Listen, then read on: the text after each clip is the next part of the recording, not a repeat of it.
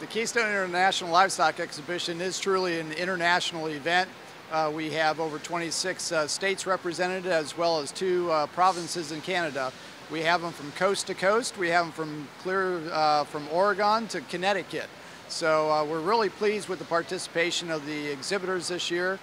We have over 850 horses, light horses and draft horses this year. We have 1,200 beef cattle, 1,200 sheep, 650 hogs. Over half the exhibitors that participate here at the Keystone International are under the age of 21.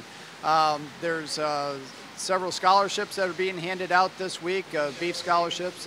Pennsylvania Livestock Association, who's the sponsor of the Keystone International, are also handing out awards to worthy youth recipients.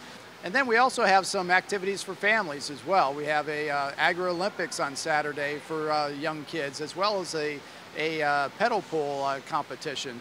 So just a lot of things to do with the family and also for the youth. Another area we're really proud about with the Keystone International is animals that do well here at our show do well nationally.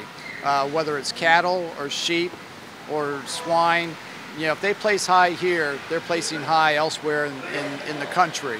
One of the things that we're most proud of is we have 19 6-horse hitch entries this year, and these are the best of the best. These are nationally ranked 6-horse hitch teams.